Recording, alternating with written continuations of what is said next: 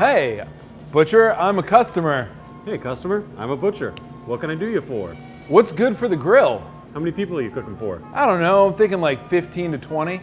Oh, nice barbecue you're putting together. Sure am, celebrating Celebrating what? my divorce. That's fantastic. Here are our favorite moves for throwing the best barbecue, getting the most for your money. Check it out! It's way cheaper to buy a whole chicken rather than buying pieces of breast or leg. I'm gonna spatchcock a chicken. That means cut the backbone out of it. It's one even piece so that the legs, the thighs, the breasts will all cook evenly. You can put it on the grill. This is our pork shoulder. Why I love this so much, you can see the eye of what would be the pork chop right here, but then look at all this like beautiful fat, beautiful marbling, and this darker muscle. You're essentially getting a pork chop with more meat on it for anywhere from, I would say, a third, like 25 to 50% less money than you're paying for the pork chop, which is literally right here. People want to always sell you the middles. The middles are the more expensive part whenever you go to a meat store. They want to sell you the pork chop, but the pork shoulder chop has usually been just kind of relegated to like pulled pork. But there is this really, really nice area where you can grill a pork shoulder chop. You're not spending all that money. So it's going to be a few dollars less. It'll be bigger, feeds more people, and no joke, this is my favorite piece to cook of pork. Top cap. It is less tender, but who cares when you're cutting it up really, really, really thin. You can see the graining is kind of like a skirt steak or a bavette. If we're gonna be making tacos, we're just gonna be slicing really, really thin pieces after we cook the whole piece as one. So you can really get away with any kind of cheaper cut. One of our best options here is what we call the old 96er, which is a sirloin surrounded by the other muscle groups around it. So you get a little bit of filet, sirloin, picanha, and tri-tip, but because you're getting everything all at once, we tend to value it a little bit less. So you're actually getting a steak that'll feed 15 for about $15.99, which is on the lower end. We're gonna face this and cut our old 96er. And 96er. We have our top sirloin, we have our picanha, we have our tri-tip, and we have a little bit of filet. So we have our big centerpiece steak, we have our taco meat, we have our pork shoulder chops, and we have our spatchcock chicken. Now we're gonna season these and we're gonna throw them on the grill. Let's celebrate that divorce.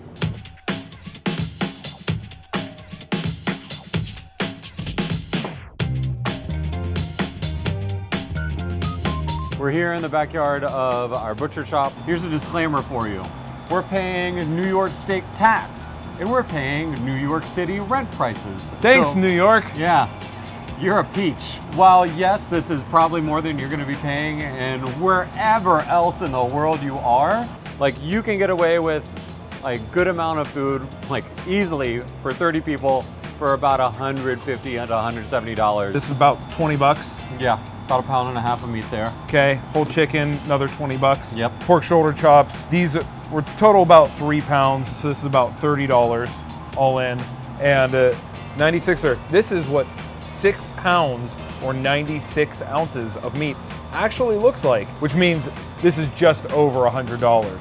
So all in, we got $170. But it also looks like we're gonna feed probably closer to a 30 hell people. of a lot more than 20 people. Yeah. And we got a little bit more in our budget to round it out for, no one wants to say it, but vegetables. And our fixins for our tacos. All right, let's grill. A really big guy is gonna hit the grill before anything else. It's gonna take the longest. And chicken probably hitting around the same time, you think? Yeah, chicken's still chicken. It's the only thing that we need to cook all the way through. And most of the time, cooking a whole chicken takes about 45 minutes to an hour. Hit our pork shoulder chops, because these we can cook to medium rare, and then quick flash on the top cap.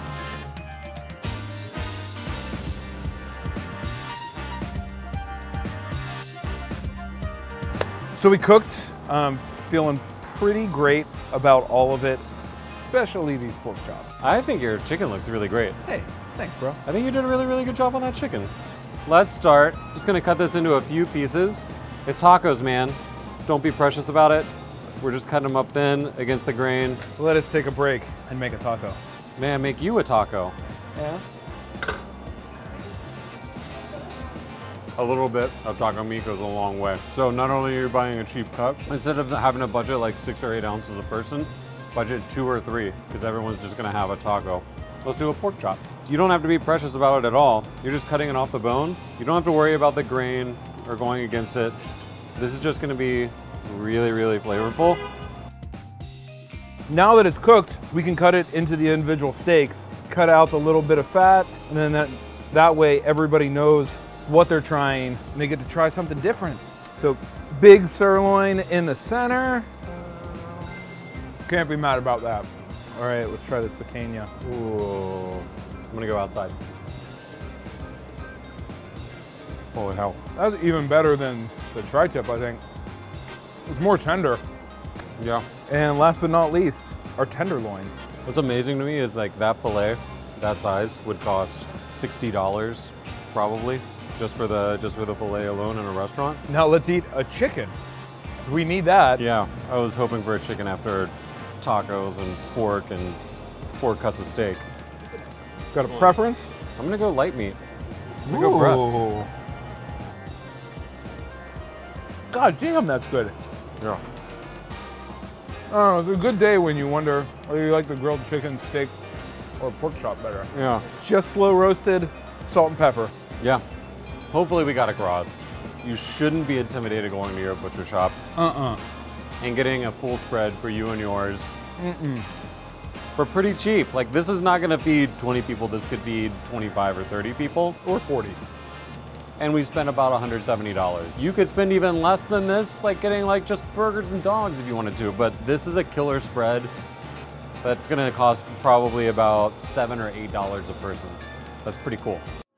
I'm gonna pull some noodles. This is just dough. Nothing special about it. So what I'm doing is kind of pulling on it. At the same time,